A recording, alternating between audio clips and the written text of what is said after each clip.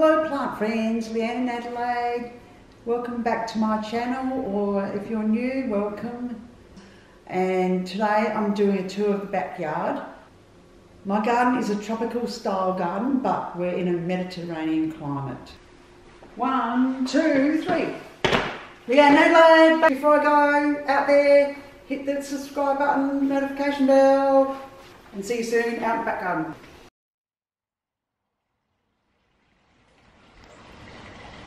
So we'll start off the garden tour by doing a bit of a pan back so you can see some detail from a bit of a distance. It is a tiny garden and some of the tour will be in the garden, so you won't get a sense of what's around it. So you can see that we've got sort of a perimeter of tall plants around. We have houses on either side that helps to block out those houses, and the houses are all higher up than us. We're down lower. There is a house behind there, but you can hardly see that one. It's hidden by the bamboo. So now I'm standing under the alfresco so you can see the other part of the garden. There's the water feature there, and got surrounded by some roses in the cradle. And as I've panned around, you've probably seen some potted plants. They'll be subject of another video, so just focusing on the actual garden plants itself for this one. Let's start around near the water feature. This creates a lovely sound. We've got fairly heavy traffic noise because we're on a main road, and this helps to just create a nice ambience here. In front of the water feature, we've got roses in the cradle, or Roia, as the botanical name, and they have spread quite a bit. And I'm trying to just create a sort of a gentle line curve away from the water feature on either side, so they're looking fairly dense now, so it's created the effect I really wanted, which is really nice. I've got a few new plants as well. I'll show you those in a moment. I've got what I call normal elephant ears, alocasia, and they've started with just a few plants. Over here is the original plant that came from the balcony, the large plant that we transported from the balcony down the stairs into the garden, and that ended up being quite a funny video, unintentionally. That is my first garden project. You can go and have a look at that video. I'll put a card in there for you to see that one. And the various other alocasias from that pups that produced. Now the pride and joy, which will be later on, but I'll just sneak around and show you now. These rather unassuming little plants here. So we've got two plants there, and then behind, and another one is popped over behind the water feature. They're actually giant alocasias. I ordered online and received them not long ago, about 3 or 4 weeks ago. They are probably slightly more tropical oriented, but they are apparently very good at growing in cold weather. So here is a Canna Stuttgart, and that was transplanted from a sunnier area of the garden. And there's another one here that's just settled in the last month or so. So looking forward to that.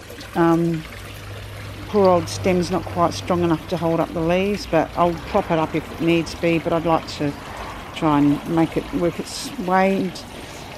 I've got a majestic palm here down here that got really badly damaged in our heat wave that we had about a year or so ago, and where we had about 45 degrees, and a lot of plants got really badly burnt. Some of them, took ages to recover, and this one's still recovering.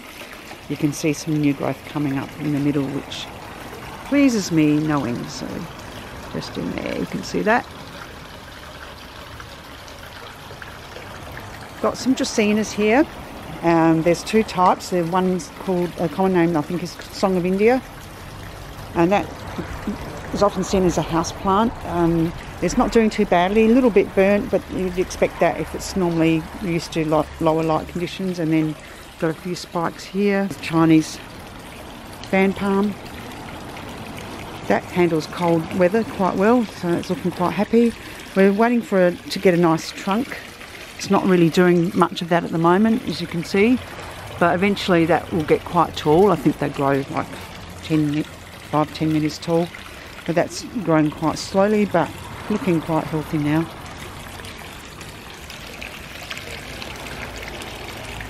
This is a golden cane palm here.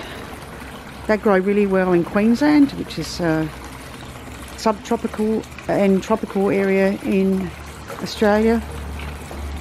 Down here they still grow okay. They don't grow as fast, and you get some browning from, you know, lack of humidity, that sort of thing. And the really hot weather they struggle a bit, but otherwise not too bad. So we'll wander through. Here's another type of Ipomea. This is actually my favourite. The lime green coloured one. I think that's really pretty. And in this relatively low light at the moment, it's not showing up at how lime green it really is.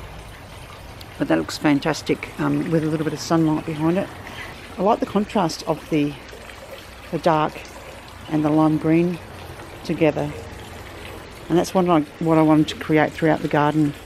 I've got lots of cannas in the garden, not many in flower, but they give a bit of nice leaf anyhow.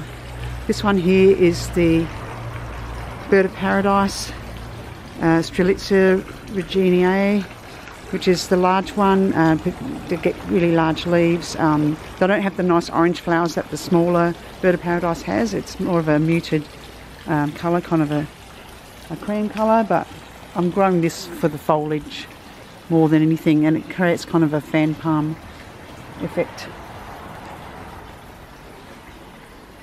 Down here, got another one of the golden cane palms. There's 4 of those in the yard.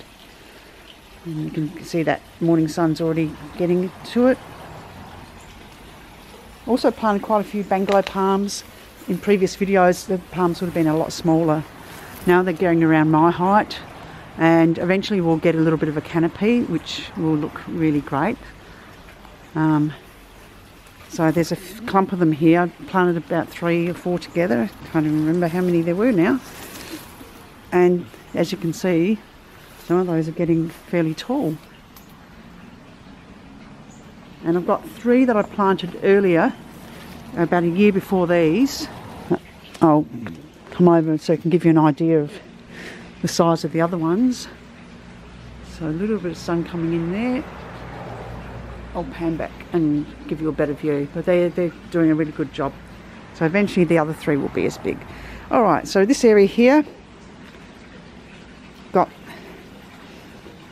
canna lilies, got one in flower over here, which is but it's not able to hold up the weight of its flower.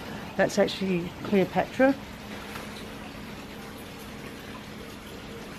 The Cleopatra's a lovely one. It's got random colours on its leaves, spots and stripes, and just blotches and so on. And even the leaves have random coloration with like dark, kind of almost burgundy brown type stripes there. That's the variegated ginger in amongst it. Got another canna lily here, just one little flower on it at the moment. That's a tangerine colour. Here I've got tiger grass. That's the only one left. We got rid of the rest of the tiger grass because it was looking really poorly, and we're still trying to address the issue of very high alkaline soil here, and that yellowing is basically as a result of the alkaline soil. I've given it 2 weeks ago, I gave it some liquid sulphur to try and increase the acid levels in the soil so that it became more neutral. These cannas here are a bird magnet. We've had 2 honey eaters on that taller one there this morning, and they with their weight as they rest on it to try and eat the nectar, basically it can't hold it up, so it ends up bending over like that. But I actually really like the effect of that. I think that's a really nice effect. And I've got some in the pot there. That's a different colour red. So the top one there is a slightly orangey red. That's a marine eagle, and I can't recall the name of this one. If I can find it, I'll pop it in the description. Right, let's move through here. There's another golden cane palm. You can see plenty of the ground cover here, there and everywhere. Oh, I'll just show you these because I think they're cute. Little hanging sloth. So that's the string of dolphins cutting that I just put in there quite recently. And next to it I've got another one. And that little sloth, which was planted out quite a while back with some cuttings, is a string of beans. That's going really well. Look at that. So not far, not long before it will get to the ground. Then I'll just cut the pieces off and make more cuttings out of it. And more canna lily. So quite a few of these have finished flowering. Our yard doesn't get a huge amount of sun, so we don't get a massive number of flowers. We used to years ago in the early days of being in the garden, but you know, that's the trade-off. You get more privacy with just panning back. I'll show you what I mean. Got tall bamboo, and it's planted around the sides as well. So that plus this here, which is the lily pillies, which is an Australian native. There's 3 of those. You can see the foliage going up there. So all of that creates more shade. So that's the trade-off, but I'm quite happy with that. And this is the last of the golden cane palms here. So that's looking really healthy. It gets a little bit less sun. It seems to enjoy that. And the bungalow palms that I'm talking about earlier, that are bigger, they're 3 of those planted along the side there. So you can see they're getting quite tall now.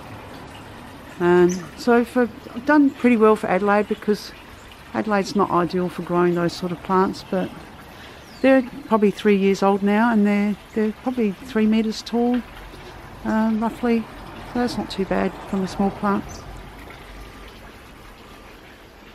Down here, this is one of our projects. So where I took a video of John trying to drill holes in the bird bath. I planted it out with some string of beans, and that's growing really well. So that's come up really, filling up nicely.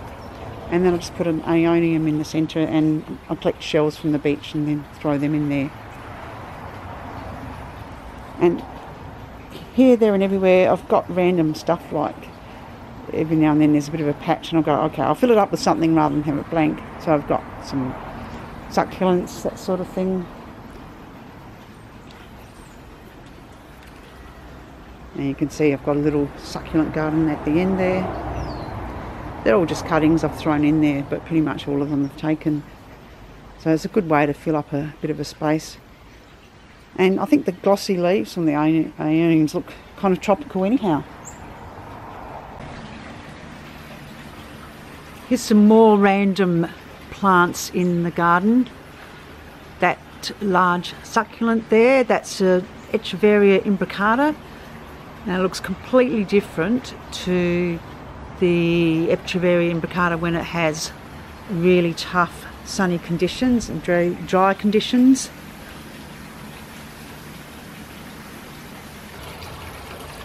Over here, Coleus, and behind that, a Croton.